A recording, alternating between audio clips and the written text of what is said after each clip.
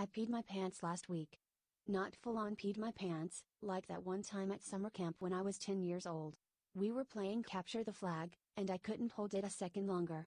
I didn't want to admit that I just wet my pants, so I doused myself with a bottle of water. Imagine, if you will, that once all of my clothes were wet, no one, most especially Christian Clark, my camp crush, was the wiser. I was resourceful even then. Did others find it odd that I was suddenly soaking wet? Probably. But I'd rather be an oddball than a pants wetter any day of the week. As for last week, this wasn't that level of peeing my pants. This was just your regular I've pushed 3 babies out of my body dribbling. Giving birth to a baby is like a space shuttle launch. Everything gets destroyed on the way out, which means that sometimes, you guys, I pee my pants. If this knowledge hurts your tender sensibilities, then I'm going to assume you haven't had bladder control problems and I offer you my congratulations. However, if my experience makes sense to you, then you probably have this problem too, which means you just laughed a little, having experienced a similar predicament. I was jumping with my boys out back, and somebody hollered for me too. Show off a midair toe touch.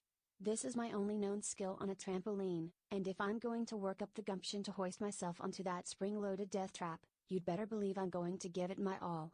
1 second I was soaring through the air like one of the extra tiny gals they launch into basket tosses during a cheerleading competition, and the next moment my pants were wet. Nobody noticed unless you count my pride, but it happened just the same. I had to keep jumping so that the continuous wind rush would dry out my shorts. I'm resourceful, remember? The timing was perfection, too, because not 30 minutes later, a previously programmed Facebook post went up showing me trying on dresses for the Oscars. Before you get the wrong impression, I am not fancy enough to go to the Academy Awards. I am, however, married to someone ultra hunky. He's not really fancy either, but his job certainly is.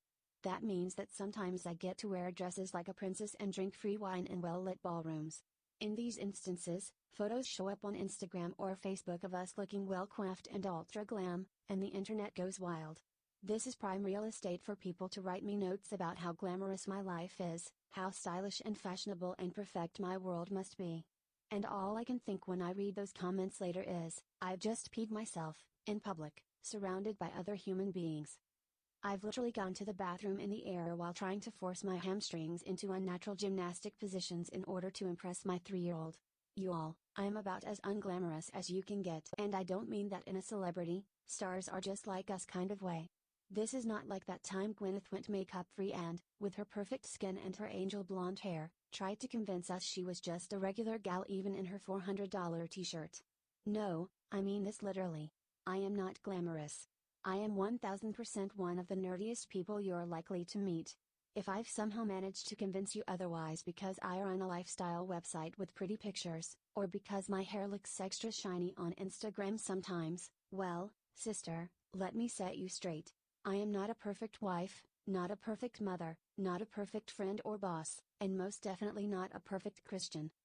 Not even close. I'm not perfect at anything I do well, except for making and eating dishes that are primarily cheese-based, but the other stuff, the life stuff? Oh girl, I'm struggling.